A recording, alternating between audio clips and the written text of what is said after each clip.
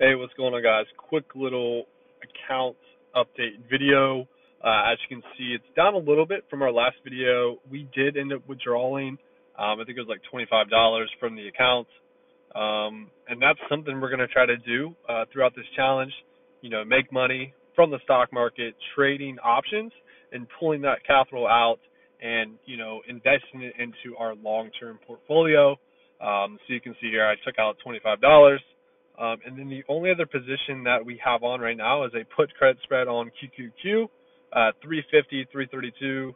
I believe we collected, 14 cents on that. So definitely not a huge return on this position, but it's just a small win, and it's something we're going to try to compound and create cash flow from our portfolio and withdraw it as often as we can.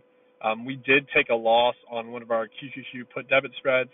I was not expecting the market to just rip up last week. I did, so it went up $12 the past week. Pretty crazy week.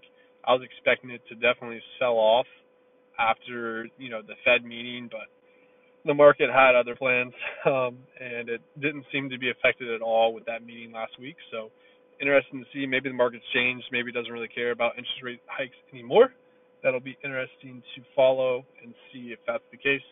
But yeah, the only position we have on for next week, I guess technically this week because today's Monday, but expiring Friday is a 350, 332 put credit spread. So, but yeah, that's it.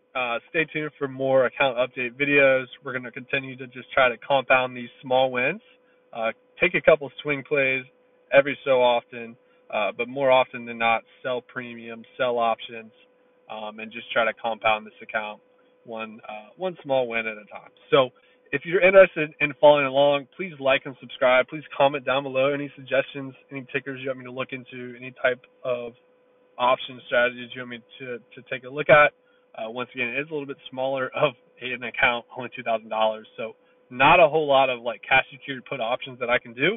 But the cool thing with the margin account, you can do spreads, and that's kind of what I'm doing right here on the QQQ position. So that's it for this video, guys. Please like and subscribe down below, like I mentioned before, and stay tuned for more updates along the way.